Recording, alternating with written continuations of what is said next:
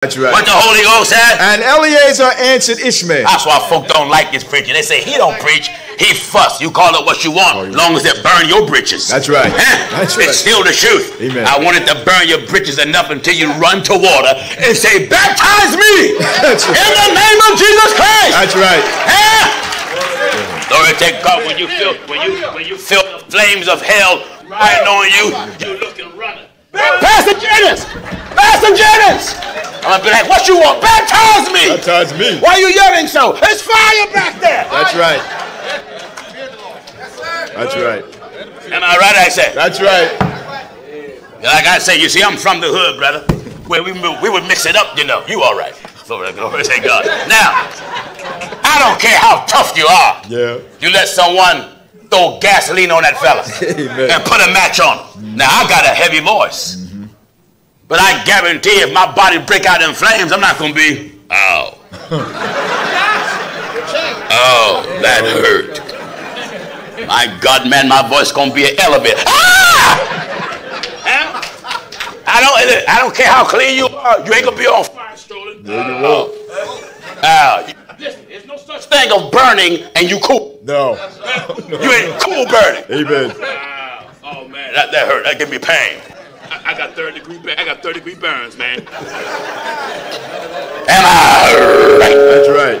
Not that. No, no. Them flames that knock the curls out your hair, and knock the dye out your hair. Yes, it will. They take them fake eyelashes and disintegrate them. That's right. And they take your tattoos and change them colors. That's right. You will understand that you are made for God's glory. Yeah. And you're going to realize when the holy God of Abraham smote you one day. That's right. What did he say? And Eleazar, chapter and verse again. Still in Joshua chapter 23, now at verse 24. Follow me. And Eleazar answered Ishmael and said, surely Abraham did cast thee away with thy mother. Yes. And swear that thou shouldest not inherit anything of all he possesses. All right. And to whom he will give all that he has with all his treasure. Yes. But unto me his servant who has been faithful in his house, who has served him night and day and has done all that he desired me. To me will he bequeath at his death to all that he possesses. Yes. And whilst Abraham was proceeding with his son Isaac along the road, Satan came and appeared to Abraham in the figure of a very aged man. Amen. Now, Satan, Abraham was on his way. That's right. To offer up his son Isaac. That's right. But Satan came. Satan came and appeared to how Abraham. did he appear to Abraham? In the figure of a very aged man. Holy. Amen. The reason why Satan comes to Abraham as an aged man, because it is the nature of an elder man not to listen to a young man. That's right. But if an elder man talking to an elder man, at least there's an exchange or maybe a consideration of the information that another gives. That's right. So Satan comes to Abraham as very aged man. Meaning he come with the appearance of being wise. That's right. That's right. Wise and experienced. That's right. And whilst Abraham... And let us remember, not that Satan is a man. No. But the appearance of a very aged man. Very aged man. Because this aged man was the old serpent. That's right. That's right. The aged man was the old serpent. That's right. Old serpent, old deceiver. Yeah. Aged man represent, he's a master of deception, and he's been tricking, conning, manipulating, seducing for years. Amen. Aged man, old deceiver, old liar, old trickster. That's right. That's right. Glory to God. Satan came. Satan came. And appeared to Abraham. Appeared to Abraham. In the figure of a very aged man. Of a very aged man. Humble. Amen. Humble. Now, he come imitating the character of Abraham. That's right. Abraham was a humble man. Humble. So Satan come in the image of humility. That's right. In other words, whatever it takes to get your confidence. Yeah. Huh? Whatever it takes to get your confidence before I destroy you. That's right. And appeared to Abraham in the figure of a very aged man. Yes. Humble. Humble. And of contrite spirit. And of contrite spirit. Amen. Now he appears to have the same spirit of Abraham. My Lord. Not a contrary spirit. Contrite. Contrite, like the Bible talk about a broken and a contrite heart. That's right. Listen. And he approached Abraham. Now he approached Abraham. And said to everybody who claimed they're your brother or sister may not be your brother or sister. True. In other words, this shows you that even the devil can place people in your life that appear to be your brother and that appear to be your sister, to get close enough to you to stop your journey towards the kingdom of God. That's right. That's right. Glory to God. Do you see this? And he this is so beautifully outlined. Oh, yeah. Come on, son. And he approached Abraham. He approached Abraham. And said to him. And said to him. Art thou silly or brutish that thou goest to do this thing to thine only son? Look, he come old, looking wise, a humble appearance, contrite spirit. That's right. But his message is against the will of God. That's right. To get Abraham to rethink what he's about to do according to God's will. That's right. And that's all the devil wants you to do is rethink. Reconsider that you want to be saved. That's right.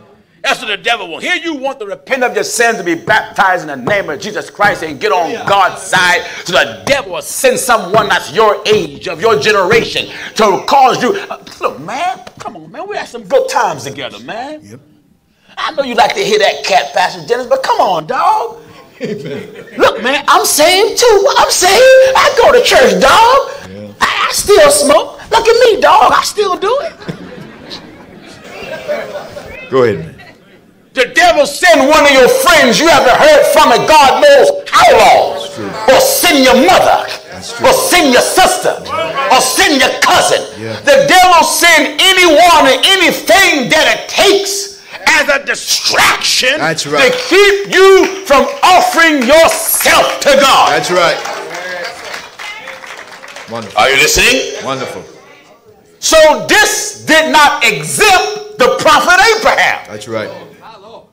It mattered to the devil that Abraham was a prophet. No. The devil don't care. What the devil don't want out of us is cooperation and obedience to God. That's right. And to keep us from cooperating and to keep us from obeying, he will come as us, mingle with us, associate with us, eat with us, dine with us, until he gain the confidence and then put you to death or discourage you from doing what God say you should do. That's right. That's right. Are you listening? Amen. He don't care you speak in tongue. You shout, he shout. He'll outshout you. Or he'll clap so you can don't lose rhythm. Amen. You out there shouting, the devil out there. You act like you're in the spirit. Oh, glory, the devil like, hey. That's right. That's right.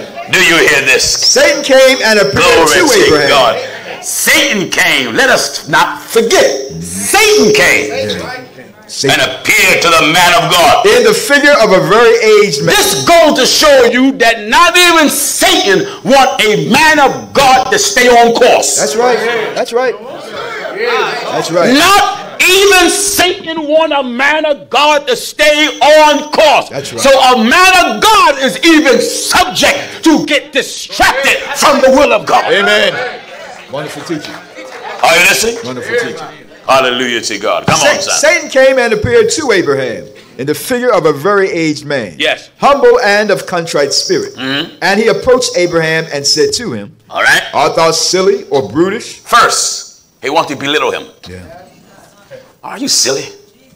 Aren't you brutish? That thou goest to do this thing this day to thine only son? You gonna go and go offer up your only son? For God gave thee a son in thy latter days. Wait a minute. Do Satan not use truth to get you to go against God's will? That's right. That's right. But he used truth and manipulate that truth. And he presents truth in a different manner from what God presented. That's right. Truth with an evil intent is the manipulation of truth. That's right. Like these television preachers. They use the Bible with a money-making intent. Yeah. So they read scriptures of truth and then handle that truth deceitfully to make you think the only way to be saved is to be broke. That's right. The only way to get to heaven is to give God all your money. Yeah.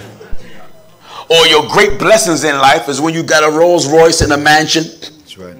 Your great blessings in life, true prosperity, as I often say, is not money, it's not houses, it's not land. True prosperity is the wisdom and knowledge and understanding of who God is. Right. And when you learn who God is, God will teach you who you are and what you should be and what you should not be. That's right. You can have enough money till you fill this room. If you walk in this life without God, all your life is in vain. That's right. Come on, son. For God gave thee a son in thy latter days. God gave you a son in your last days. In thy old age. In your old age. And wilt thou go and slaughter him this day?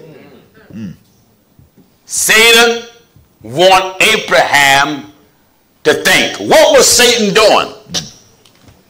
Planting seed. That's right.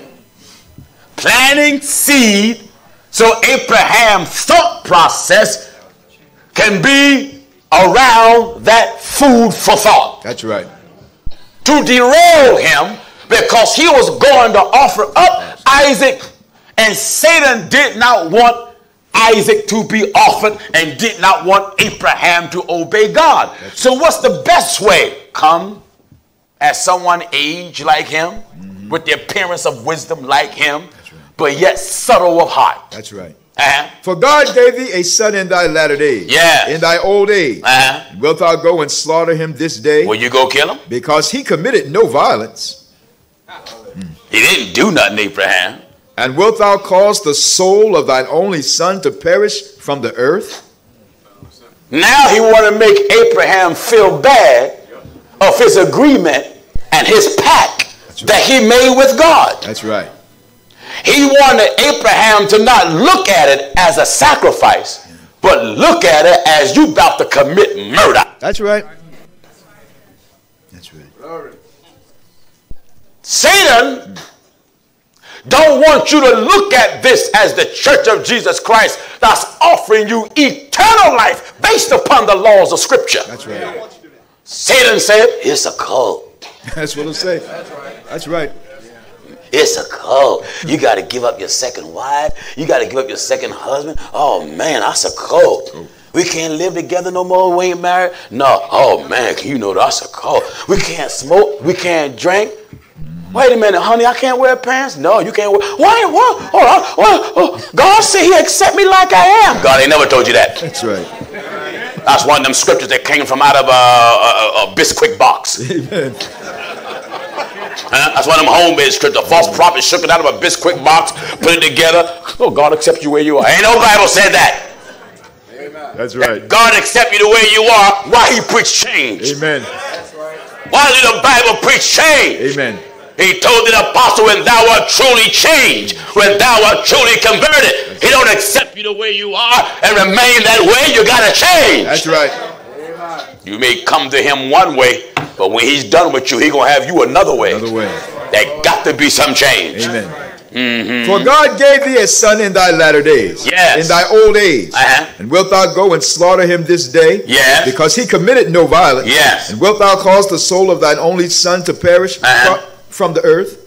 Doest thou not know and understand what? That this thing cannot be from the Lord? Amen. Amen. Do you hear this? Doest thou not know and understand? This is where many of us have failed. Amen. We have had dreams, ate something heavy at night. That's right. I had one of them bean dreams. That's right. Bean dream. Dream that come from an overdose of beans. Black-eyed pea dreams. That's right. Somebody else come to you with a dream. The Bible said a dream come through the multitude of business.